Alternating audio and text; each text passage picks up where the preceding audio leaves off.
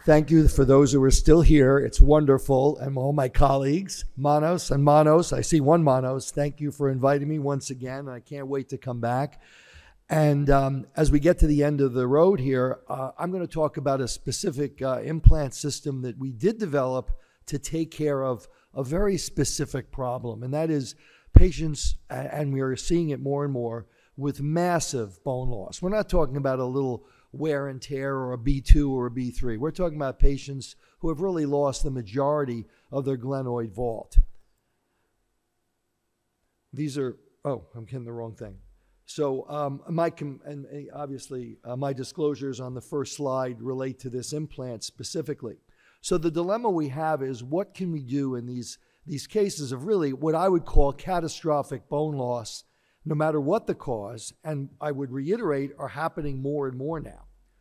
The problem is, a narrowed vault, usually with some loss of the wall, with excessive erosion. Usually we see this in some substantial revision cases where there's been bone loss or infection. We can see it in the oncologic setting, although we don't see too much of that. But we're seeing it more and more now in those refractory cases of rheumatoid arthritis where they have tremendous wear and glenoid wear, and we're going to show you a case of that. So what have we had? What have we been able to do up to this point? Well, bone grafting is certainly something we do and have been able to do. Autologous is sometimes harder to find because these are revision cases. And bone grafting has not been 100% satisfactory. We've used minimal fixation with standard line implants, and especially implants. We've even used implants with, as we saw before, with augments, but sometimes the bone loss is just too great. And finally, in some cases, we have resorted to just a painful hemiarthroplasty as a salvage option. So we developed the VRS system, and it actually goes back almost 10 years. The FDA didn't really approve it, and we had to do it on compassionate use. And there was no standard vault reconstructive or patient-specific glenoid available. And using kind of the energy and the information and the experience of our hip and knee colleagues in joint replacement with their CAD/CAM concepts, we came up with the concept of replacing basically a boneless vault with a metal, with a porous metal that was biointegratable. The FDA approved this device for reverse shoulders in 2016, and as I'll tell you, we expected to do very few, and what we're finding is we're doing way more than we had expected. I have a slide here that shows a picture of a golden parachute, and I think that really describes this implant. So the objectives in terms of planning are using both 2dimensional and 3D reconstructions, as you can see from this video, with this very severe amount of bone loss. And our job is to recreate the normal glenohumeral joint line. And I might say that sometimes we want to not necessarily bring it all the way out in the proper version and the proper tilt, as you can see here, to fill the defect as much as possible so we get better biointegration, and then to plan out our optimal position for screws for the best fixation, as you can see here. So there are certain features of this implant that go along with just the concept of filling the space.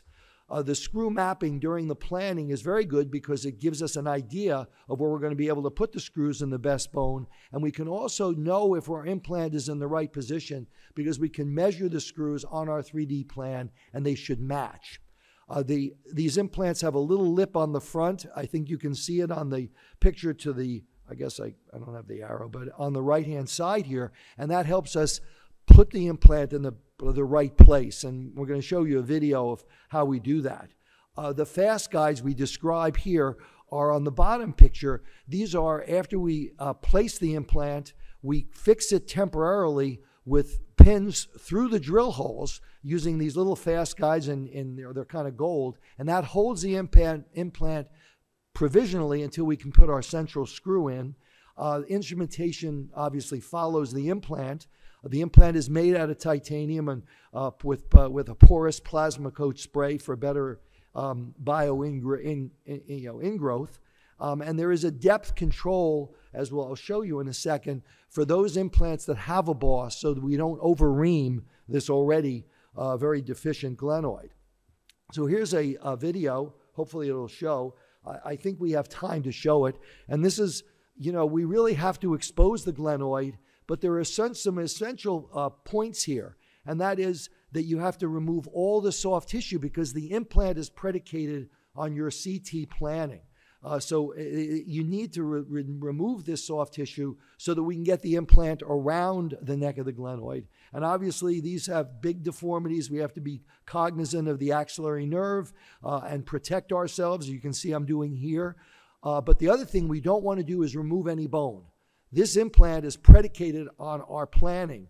And if we take out bone, we can change the trajectory and therefore change whether the implant will fit appropriately. And the other message is you have to do this operation after the planning relatively quickly because the deformity can progress.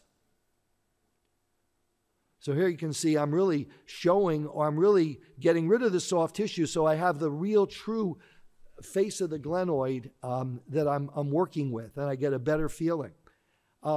Now, JP talked a lot about virtual reality. What you're about to see is real reality, and that is that this implant comes with a model, and we use that model intraoperatively to align ourselves, to give ourselves perspective. So this is not an avatar. This is the real thing.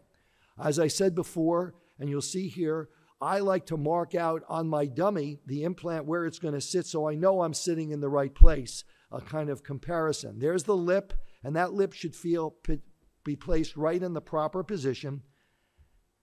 So we hold that there, and now what we're going to do is we're going to fix this, well fixed. We want it not to rock, and we're going to fix it with these temporary pins through these little fast guides. And that's going to give us three-dimensional fixation so that we can place our central screw, which is that's the real workhorse here, that central screw, which we're going to place through this guide. We'll drill it. I don't think I showed the picture of that. And now we're going to place our screw. It's a 6.5 screw, which should fix to the inner cortex.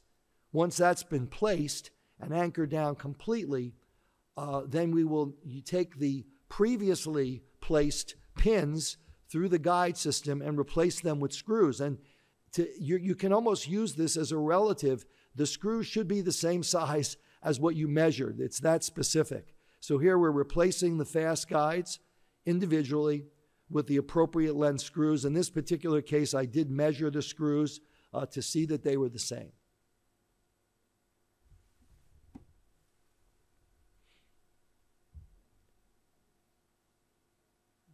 I tried to speed this up, but I couldn't do it, so we'll just have to bear with me for another minute or so. So here's one of the peripheral screws being placed. Now we've taken out the fast guide, fast system, and we're going to place this screw after we measure it as well.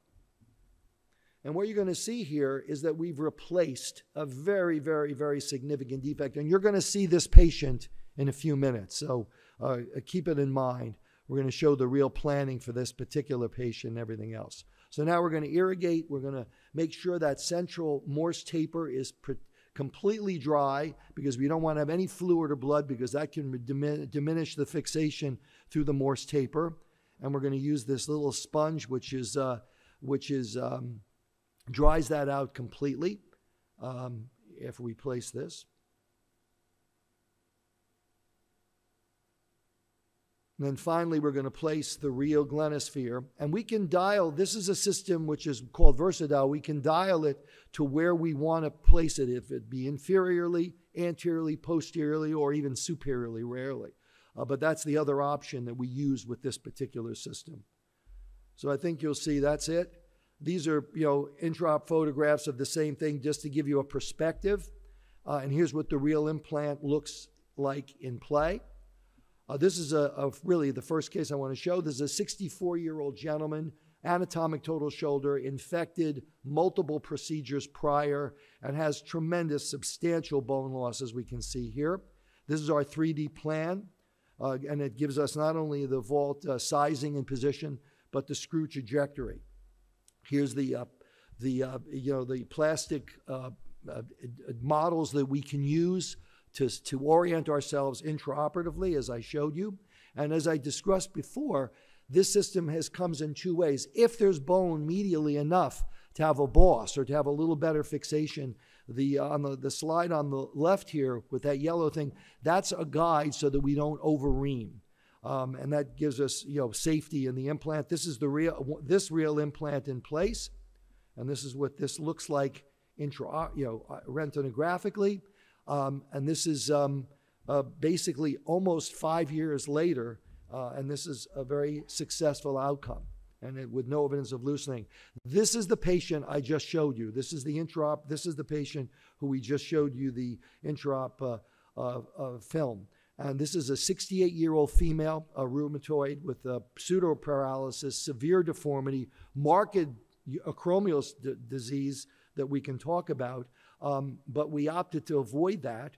I think this should show us how severe the deformity is, as you can see here. And we opted to do a VRS in this woman. This is a 3D. And again, she has medialized. She's lost the whole posterior wall. And now this is 36 months later. And you can see here she's got very reasonable forward elevation, reasonable abduction. And if you want to see, this is very good external rotation.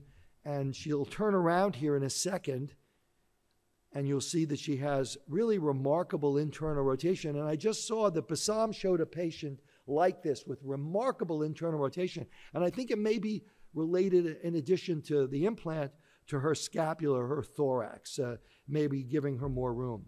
So let me talk a little bit about our results. The first results we reported was a combined study with Simon Frostig, who no longer, unfortunately, has tragically passed on. And this was his group and our group in 2019 at the International group of International Congress of Shoulder and Elbow Surgery in Buenos Aires. We presented 26 patients, basically males and females equal, average age 64, for these variety of reasons, most of which were revision for glenoid loosening that had went on to failure, infection, RA, as I saw there, and failed bone grafts.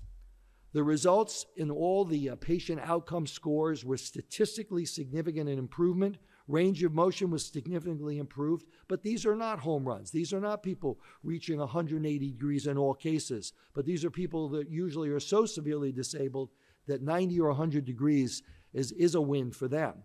Now, in this group, we had 23 out of 26 who were extremely satisfied. One was revised for loss of fixation. We had 2 that had recurrent infections, unfortunately. And at mid-range follow-up, there had been no change in position in their x-rays. Now, Anand Murthy looked at our group, looked at this implant in his group at Jeff, and they found that they had 7 primary cases and 5 revisions. Again, very similarly, they had statistical improvement in all patient reported outcome measures, including the ASES and SANE, and their PEN scores, and in all aspects of range of motion. And they felt that this study demonstrated that this was a very effective and meaningful tool in these most severe deformities. But as we will say, and I will agree, we have to watch these carefully over the next few years. Very similarly, John Itamura from California had his first 19 patients. He's done a lot more. I don't know why, but I think he has the biggest series so far. Their follow-up was relatively short in this particular paper, but again, similar results. Excellent improvement, statistically significant in all patient reported outcomes and in range of motion. They had 1 infection, they had 1 humeral shaft fracture, which really had nothing to do with the glenoid, and 1 instability with a hematoma. And again, their conclusions similarly, very satisfactory outcomes in very, very devastating cases. But again, we should keep our eyes open and follow these patients carefully. Now this is our data that was just reported at the AOS, and it was our IRB approved study of 26 patients, 13 and 13, females, males. Average age, you can see here, with a follow-up that ranged from basically 2.5 years, well, 1 year, but an averaged 2.5 years, but up to 5 years. There were 11 primaries, 15 revisions. We did have a higher complication rate, it would by number, I think, but I also think this is because we were the first to use this implant, and I think in the beginning, some of the technical improvements have helped in terms of positioning, fixation, and the like. But we did have 3 dislocations, 2 of which were fixed. 1 patient refused. We had 1 deep infection, and we had 1 patient who actually fell and broke off the implant. So my observations about this implant are it should be used in catastrophic cases. I am not advocating. I know Eddie McFarland talked before and was nice enough to mention me and said that in the future I believe that perhaps all implants will be patient-specific. I didn't mean this group. I meant maybe at some point with 3D mapping and so forth, every patient will have their own implant. But in this particular case, in these catastrophic situations, I think that this implant offers us a really good solution. Problems are, it's technically difficult. It is expensive. So in certain areas, it may not be as readily available. But certainly catastrophic glenoid bone loss or deformity, it's a really difficult challenge. Restoration of the glenoid joint line in the coronal plane, we know is critical for success. This patient-specific implant in severe deficiency may offer a better and more durable solution than bone grafting and other techniques. And the future is now. We expected that we would that there would be 60 or 70 of these a year, and there's a lot more being done throughout the country and throughout other parts of the world. So thank you for your attention. Thank you for staying here. Thank you to Manos and Manos for a wonderful meeting, and I can't wait to come back. And stay safe, and thank you.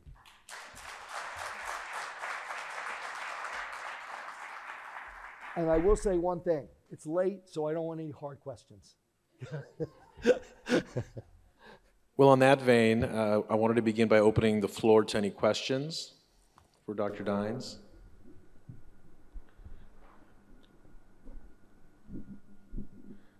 David, it's really, really promising, and that these are the end of the road cases. I mean, these are disastrous.